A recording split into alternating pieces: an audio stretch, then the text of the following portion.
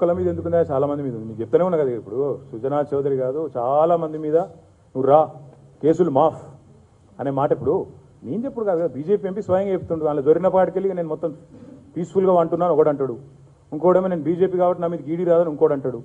ఇక ఏముంది అలా కుల్లం అలా సీక్రెట్ ఏముంది పోయి నాకు అర్థం కాదు. ఎస్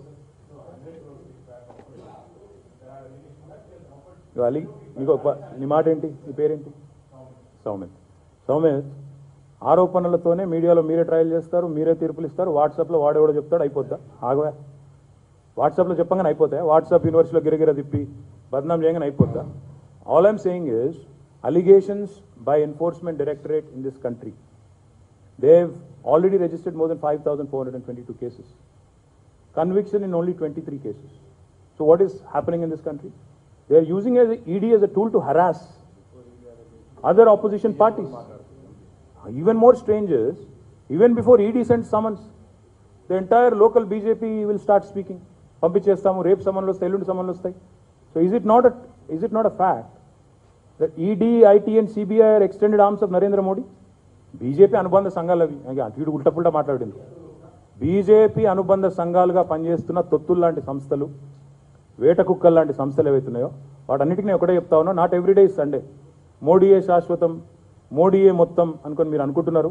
అందులో కూడా మేము చూస్తున్నాం, ఈడీ ఉన్నతాధికారికి 3 ఎక్స్టెన్షన్లు ఇస్తాడు రిటైర్ అయినాను. ఎల్ఐసి చైర్మన్కు 3 ఎక్స్టెన్షన్లు.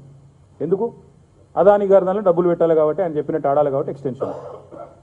ఇండస్ ఇండ్ బ్యాంకు, ఎస్బీఐ చైర్మన్కు ఎందుకు ఇస్తున్నారు అంటే, మొత్తం ఇన్వెస్టర్ల సంపద ఆవిరైనా నీ దోస్తు భద్రంగా ఉండాలి. 1 నేషన్ 1 ఫ్రెండ్, ఏక్ దోస్త్ ఏక్ దేశ్, మంచి స్లోగన్. ఆయనను కాపాడాలి కాబట్టి ఎంతకన్నా పోదాం కాబట్టి ఇది చేయాలి, ఈ డ్రామా అంతా చేయాలి. అంటే ఆయన మీకు మరాఠీ రాదు కాబట్టి చెప్తున్నాను తెలుగులో.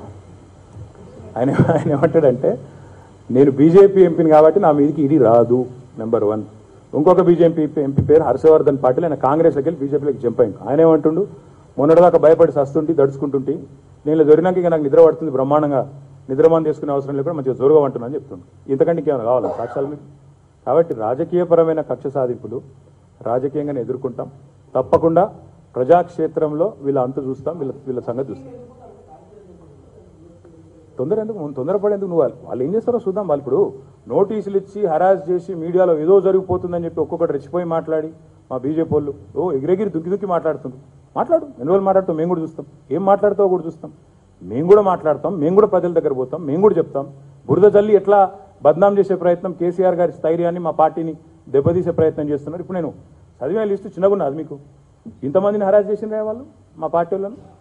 కవితనే మొదటిది అక్కది అనుకుంటున్నాను, దీని తర్వాత కూడా ఉంటాయి మాకు, అది కూడా ఎరికే. ఇగో ఇంతమంది ఇప్పటికి మళ్ళా చదువుతా, గంగుల కమలాకరు, మల్లారెడ్డి, శ్రీనివాస్ యాదవ్ గారు, జగదీష్ రెడ్డి గారు, నామా నాగేశ్వరరావు, వద్దిరాజు రవిచంద్ర, పార్సారథి రెడ్డి, మన్న శ్రీనివాసరెడ్డి, ఎల్ రమణ, మంచిరెడ్డి కిషన్ రెడ్డి, పైలట్ రోహిత్ రెడ్డి, ఇప్పుడు కవిత. దీని తర్వాత కూడా ఉంటాయి మాకు ఎరికే, మేమంత అమాయకులమేం కాదు. కాబట్టి నేనేమంటున్నా అంటే, ఈ రాజకీయ డ్రామాను రాజకీయంగా ఎదుర్కొంటాం, ప్రజల దగ్గరికి పోతాం, వాళ్ళ బట్టలు ఇప్పుతాం, నగ్నంగా బీజేపీ నిజ స్వరూపాన్ని ప్రజల ముందే బయటపెడతాం. బాగా మనోడేదో ఉత్సాహపడుతున్నావు.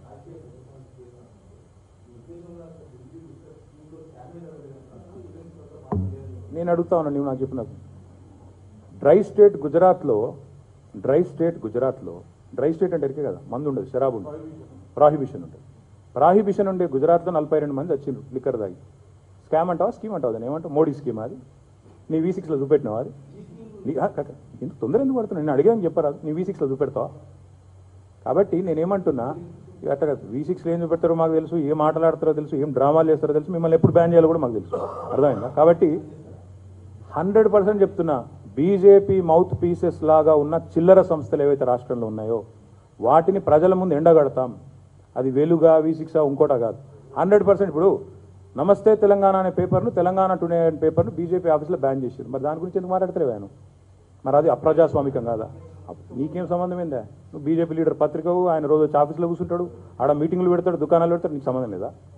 నేనేమంటున్నా అంటే, పత్రికలు ఈ దేశంలో ఎవరు ఆడించినట్టు ఆడుతున్నాయి? మోడీ మీద శ్రీలంక ఆరోపణ చేస్తే ఒక్క పత్రిక ఈ దేశంలో, ఒక్క మీడియా సంస్థ ధైర్యం ఉందా? ఎందుకు ధైర్యం లేదు? మాకు తెలుసు ఎందుకు లేదు. మీ బాధ మేము అర్థం చేసుకోగలుగుతాం. బీబీసీ మీదనే దాడి చేసినప్పుడు మిమ్మల్ని విడిచి పెడతాడా? మీరు ఎంత ఆయన ముందు? కాబట్టి మేము అర్థం చేసుకోగలం. సగం మందిని కొనిపారేసిండు. ఎన్డీటీవీని ఎవరు కొన్నారు మొన్న? గౌతమ్ అదాని. మిగతా సంస్థలు ఎవరి చేతులు ఉన్నాయి తెలుసు మీకు. ఒక మాఫియా నడిపించినట్టు మీడియా నడిపిస్తుంటే ఏం చేస్తారు మీరు మాత్రం? మా జర్నలిస్ట్ మిత్రులంటే మాకు గౌరవం ఉంది, సంస్థలంటే గౌరవం ఉంది.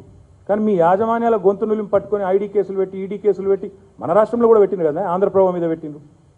ఎవరు నిడిచిపెడుతుండ్రు? కాబట్టి నేనేమంటున్నా, మీకు ధైర్యం లేకపోవచ్చు, మాకుంది. మీకు సత్తా లేకపోవచ్చు చూపెట్టేది, వాస్తవాలు మేము చూపెడతాం, డెఫినెట్గా చూపెడతాం. 100% వీళ్ళను నగ్నంగా ప్రజల ముందు నిలబెట్టే బాధ్యత మాది. మీకు లేకపోవచ్చు, మాకుంది.